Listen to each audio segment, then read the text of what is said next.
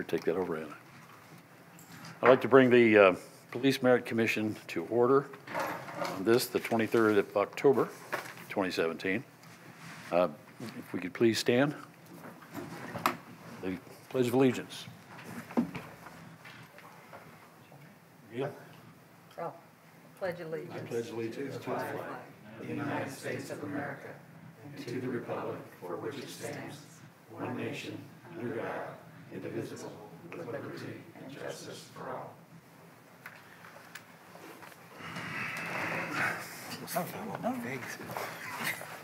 Call to order, pledge of allegiance. Now the determination of a quorum, and yep, we got it. Okay. Need approval of the minutes of the meeting of September 11th. You can do the comments of commission. Sorry? Comments of commission. I missed one? Oh, comments of the commission members. No, sir. None. Nope. I figured you'd probably yell at me if I not. Okay. How about the minutes? Everybody have a copy of them? Yes, I motion to approve them. Second. All in favor? Aye. Those opposed? Motion carries. In favor? Unanimous.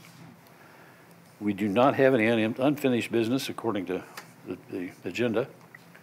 New business.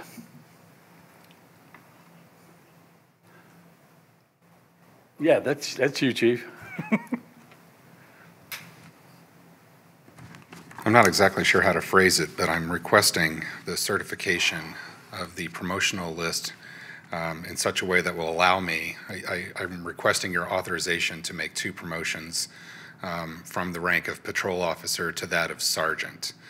I've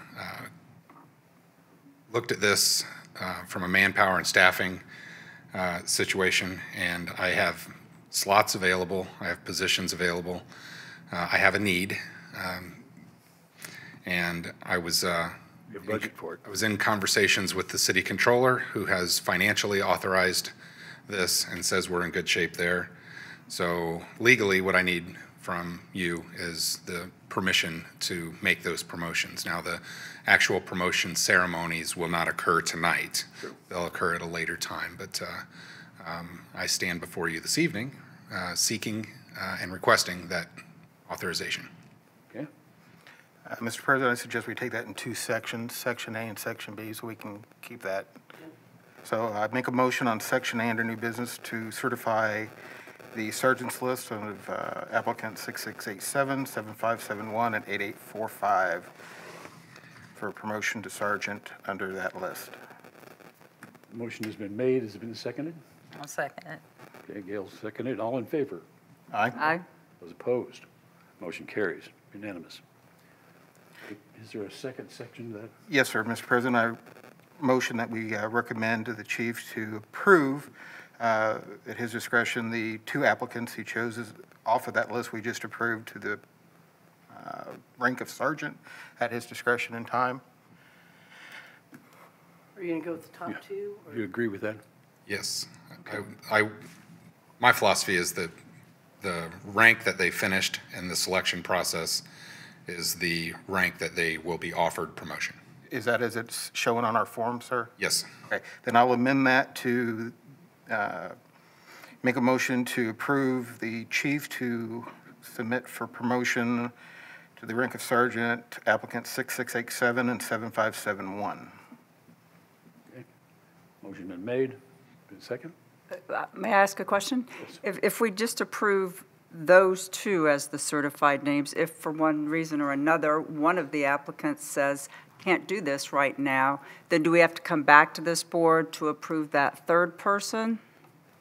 If I could, Mark Osborne with Investigations. I help with the merit system. We started it. In essence, what the state statute allows is the chief the flexibility of anybody from the top 3. So I think what he's asking for you guys to certify the top 3, and then that gives him the flexibility. I think in this particular situation, he's going with 1 and 2. But if 1 or 2 declines it, he would have the ability to go to 3. And that's what we did under Section A. We've already done that. Yeah. Okay. We've done it before. Yeah, so it would be more flexible to do the top 3, although his intent is just 1 and 2. But it keeps him from having to come back to you if 1 or 2 says no, then have to get recertified for number 3 to get approved to do that. So do we need that second motion, I guess? No, it's a clarification of the motions on the floor. It's just not, the motion on the floor is to Okay. accept the, Mr. President, I retract my motion due to the explanation given, and just make a motion to approve the chief to promote to sergeant next available applicants on the certified list, which we already done under A. I'll second that. second that. Okay, all in favor? Aye. Opposed? Motion carries. Thank you, sir. You're welcome. Seconded, Karen? I did. Here did. You have something else for me? I believe next on the agenda will be officer recognition. Performance recognition. Performance recognition, yes, sir.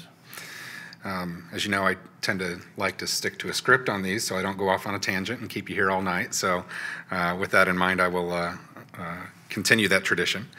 First of all, let me start off by saying thank you to the members of our Police Merit Commission for granting me the opportunity to conduct these officer recognitions during commission meetings.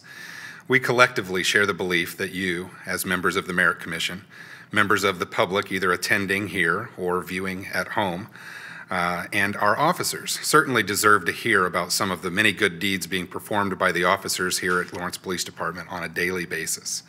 These opportunities are just a few examples worthy of public recognition this evening.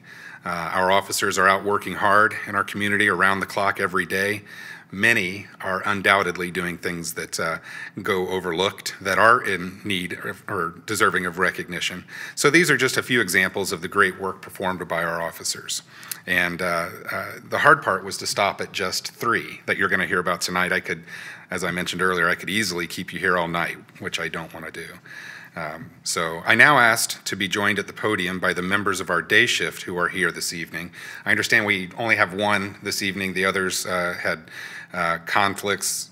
They were here last week but couldn't be here this week, which is sometimes how it goes. So if I could have Brian Sharp join me at the podium. So the story here is on October 1st, so just this month, Officer Brian Sharp was on routine patrol when he noticed a 2010 Ford Mustang at Pendleton Pike and Shadeland Avenues with a paper plate that was registered to a 1989 Chevrolet. Based on this observation, proactive self-starter Officer Sharp stopped the vehicle to investigate the alleged violation. Through further investigation, Officer Sharp learned that 3 of the occupants of the vehicle, each of those people had an outstanding warrant for their arrest, which means not outstanding as in good, but outstanding as in active warrant for his arrest issued by a judge. This almost never happens that all occupants of a vehicle are wanted, but in this case, that was the situation. During the investigation, Officer Sharp located drug paraphernalia, some marijuana. All three individuals were arrested. And when one of the persons arrested arrived at the jail to be processed, it was discovered the individual had concealed 8 grams of crystal methamphetamine concealed within his body, resulting in another charge for that individual. Further, during the investigation, Officer Sharp discovered information that led him to believe there may be another individual with this group staying at a local motel. This person also having multiple warrants for her arrest, and she may have been using several false identities in order to avoid arrest. Acting on this information, Officer Sharp, assisted by Lieutenant Evans, went to the motel and located the individual wanted on multiple felony warrants from a variety of Indiana counties. As many of us know, Lieutenant Evans, in particular, has an uncanny ability to get people to tell the truth. He learned this wanted individual had been avoiding being arrested for nearly 2 years. That is until she encountered the Lawrence Police Department. Also discovered inside the motel room were 3 bundles of methamphetamine, totaling approximately 85 grams, other drug paraphernalia, a dozen cell phones, and about $2,300 in cash. Officer McKenna assisted Officer Sharp with processing the evidence and the numerous pieces of property. As you can imagine, all of this is very time-consuming, and it all has to be documented and very well detailed about how everything happened. So This is for a street-level drug investigation, very complex case that was handled, in my opinion, perfectly. And I'll tell you on a side note too, getting off my script, I was working that day and I was in the squad. I happened to be in the squad room talking to some officers, and I saw all of the stuff that they received from the motel and the arrests that they made. And the officers were just so casual about it, as in, no big deal, this is just what we do. And it wasn't until later that I really learned, when I saw the report, how complex the case was, and they weren't even bragging about it to me. So it gives you an idea, kind of the humbleness and confidence of these officers and what I consider just great police work. So I want to encourage and commend these officers for doing what we say, going beyond the traffic stop, looking beyond that license plate that didn't match the car, exhibiting determination and desire to follow through with the investigation to its conclusion. Officer Sharp, Lieutenant Evans, and Officer McKenna are to be commended for diligently pursuing the suspects in this case and taking all the action where action should have been taken.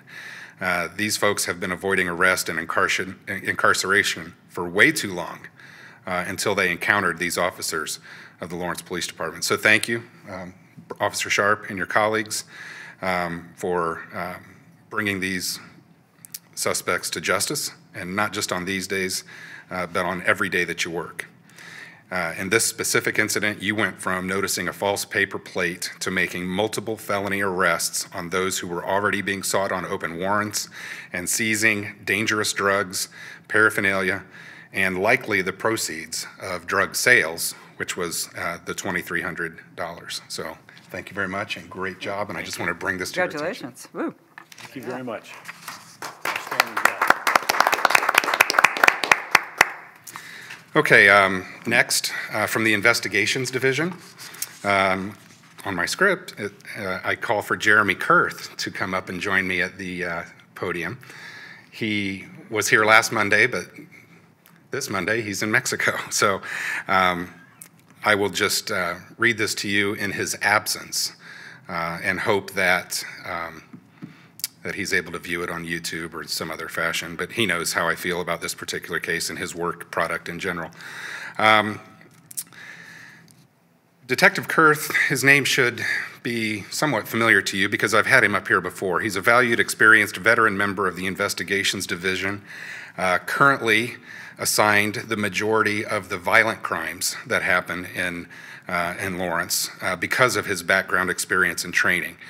Detective Kurth is also our liaison to our federal, state, and local law enforcement partners, including IMPD, the Bureau of Alcohol, Tobacco, and Firearms, as we know, the ATF, and he focuses his efforts and attention on those who would use firearms while committing crimes. As part of his assigned duties, Detective Kurth was asked to investigate an incident occurring on September 21st, just about a month ago, at around 1 a.m., where the clerk of the Circle K convenience store at 6308 Oaklandon Road reported he had just been robbed by an individual who entered the store, pointed a handgun at the clerk, demanded cash and other items, and then fled on foot. Detective Kurth obtained fairly good quality images of the suspect from surveillance cameras, which were shared with our fellow law enforcement colleagues and other agencies in an attempt to get this guy located and identified. So he worked very closely with IMPD detectives assigned to the Robbery Coordination Unit, and as indicated in the probable cause affidavit, Detective Kurth learned that an individual with the same description as one of the other Circle K robberies in Indianapolis had been stopped and arrested on the northwest side by a proactive IMPD officer. The officer at that time recognized the person that he had in custody closely resembled the Lawrence Circle K suspect and recalled seeing items in the trunk of that person's vehicle that had been taken during the Circle K robbery. Detective Kurth's close collaboration with IMPD detectives ultimately led him to filing multiple level 3 felony charges in the Lawrence Circle K robbery incident, as well as the robbery incident earlier in Indianapolis. I would also be remiss if I didn't publicly commend and thank the proactive IMPD officers who stopped and arrested the person who's alleged to have committed the robberies, and for sharing information developed with detectives. It's just great, excellent work. It's a classic example of our ongoing interagency collaboration between IMPD and the robbery unit and Lawrence Police Department detectives, leading to a suspect being identified in these incidents. This is, in no small part, is contributed to Detective Kurth's commitment to his excellent working relationship and collaborations we enjoy with our federal and state partners. These great relationships result in improved public safety for us all and accountability for this suspect who would venture into Lawrence to commit crimes, especially violent crimes. So please join me in recognizing Detective Jeremy Kurth for his outstanding efforts, keeping our community safe, and those who would commit crimes in Lawrence.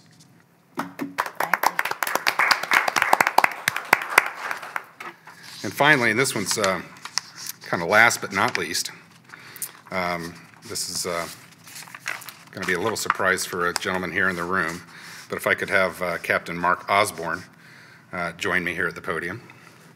Is he still here? Last year, on Christmas Eve, Captain Osborne was the Investigations Division on-call detective. Many on the commission or viewing at home may not realize that there's always a member of our Investigations Division who is on call, and they kind of have to take turns doing it. Well, Captain Osborne, displaying the leader that he is well known for, volunteered to be on call the one night of the year that nobody wants to be on call. He's the boss of the division, and he easily could have delegated that, but he took it upon himself to volunteer to be on call on Christmas Eve. Well, as we all know, Murphy's Law works in many weird ways, and it was Christmas Eve at about 11:30 p.m., and our second homicide of the year in the city of Lawrence was reported.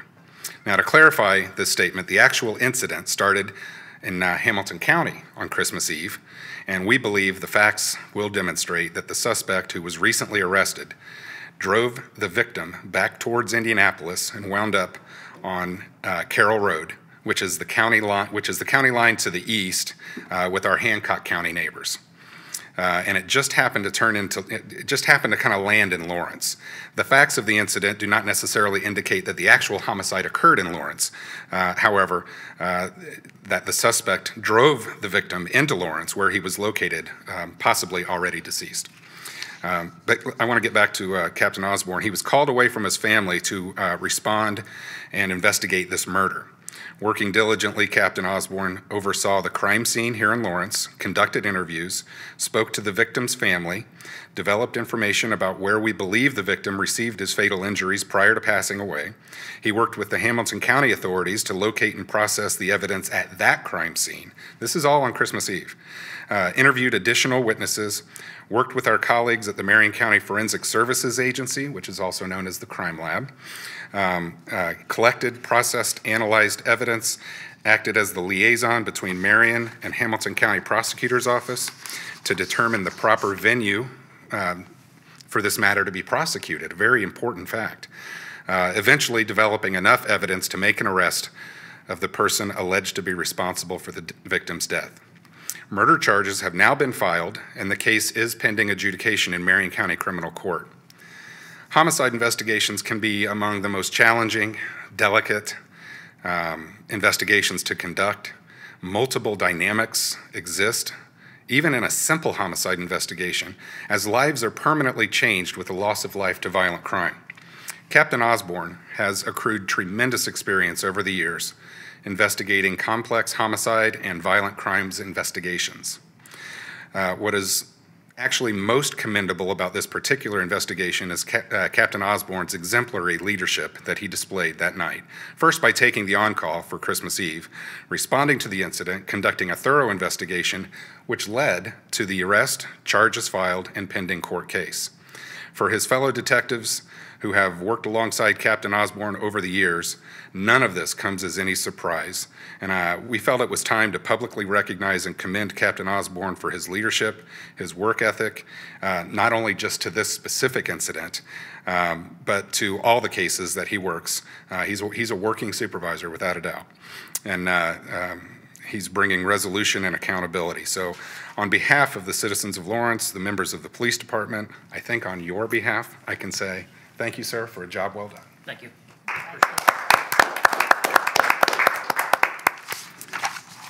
Mark, how did you persuade Hamilton County to give up the charging?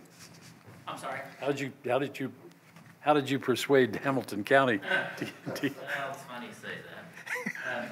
Actually, there was a lot of venue talk because the body laid in Marion County.